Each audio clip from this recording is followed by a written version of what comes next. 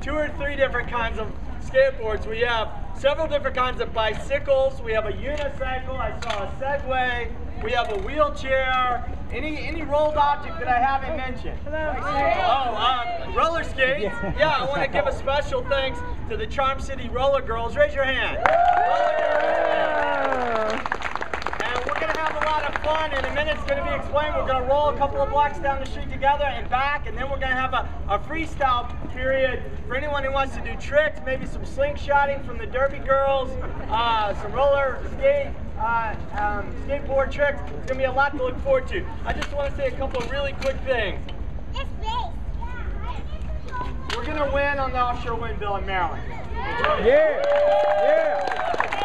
We're going to win because we have to win. And we're going to win because of you folks. You came here today, let's keep going. There's the issue of cost. We've been talking about health, we've been talking about climate. We're going to get really creative this year. And one of the things we're going to do, and get ready for this, we're going to have thousands and thousands of people all across Maryland mail to the guys who work here envelopes with coffee beans in them.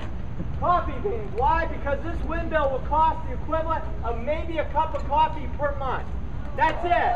To avoid hundreds of premature deaths, save billions of dollars, create jobs, solve climate change, a cup of coffee a month. So we're going to send coffee beans without any letter attached or anything, just the coffee beans. So they open it up, they're like, oh, the coffee beans, that's the wind crowd. That's right. So get ready to mail some coffee beans to these guys, right?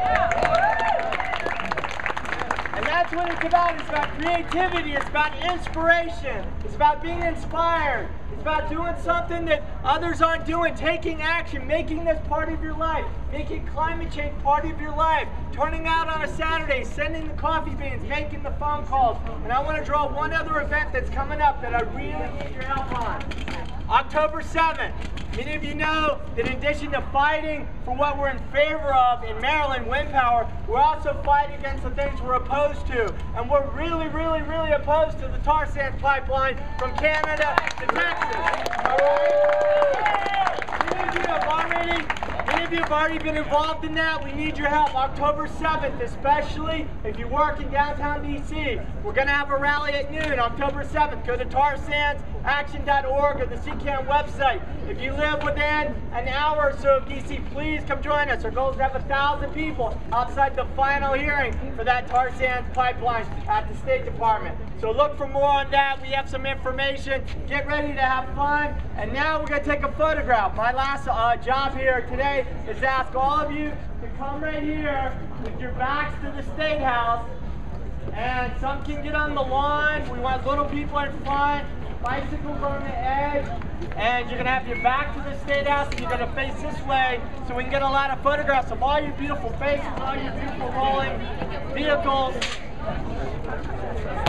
All right, let's have some people maybe call people standing on the ground.